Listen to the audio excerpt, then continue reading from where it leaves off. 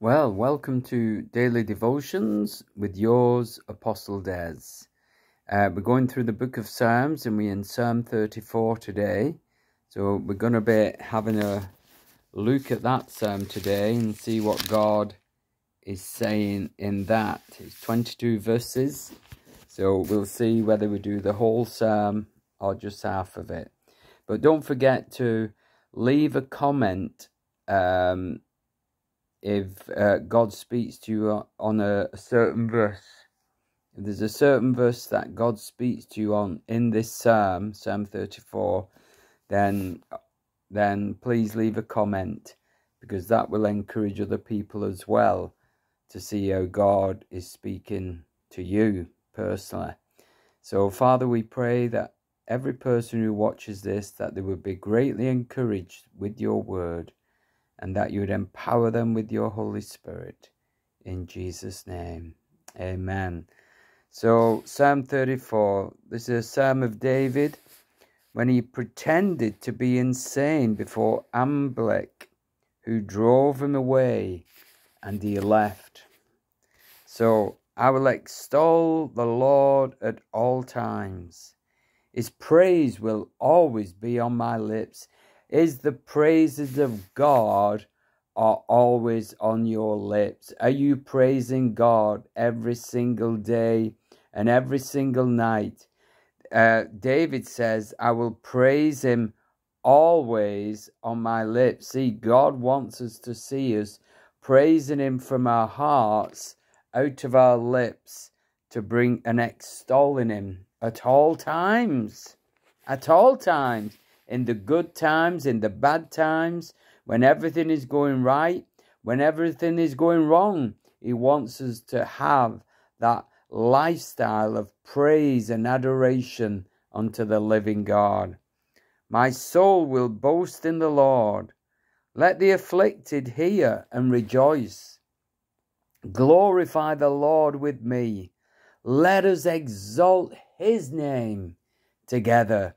Let us glorify God. See, that's what it's all about. Whether you're in ministry or not, it's whatever we do for the Lord, it's all so that he gets all the glory, isn't it?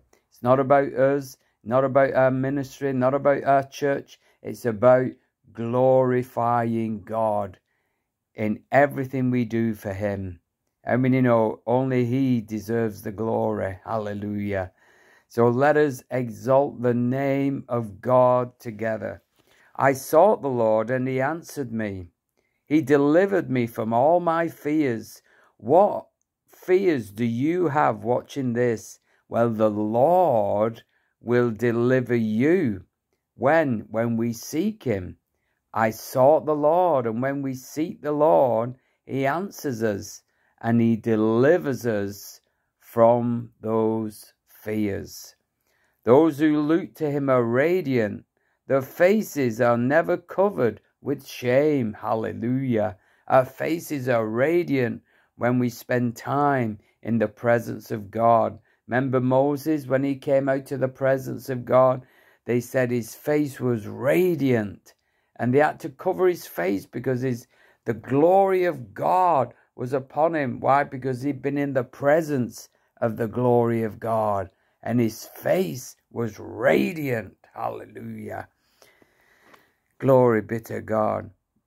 This poor man called, and the Lord heard him. He saved him out of all his troubles. The angel of the Lord encamps around those who fear him, and he delivers him. When we fear the living God, God sends his angel. His angel encamps around us. I was at the Appleby Fur Mission over the weekend, and I was aware that God's angels was with us. God's angels was with us in the midst of those thousands of people as we shared the gospel. Taste and see that the Lord is good. Blessed is the man who takes refuge in him. Fear the Lord, you his saints. For those who fear him lack nothing. So when we fear the Lord, the angel of the Lord encamps around us, and he delivers us from our fears. And it says, fear the Lord, and when we fear him, his saints, we will lack nothing. We will not lack nothing, it says, when we fear him. The lions may grow weak and hungry, but those who seek the Lord lack no good thing. Those who seek the Lord will lack no good thing. Praise God. Come, my children, listen to me, and I will teach you the fear of the Lord. Hallelujah.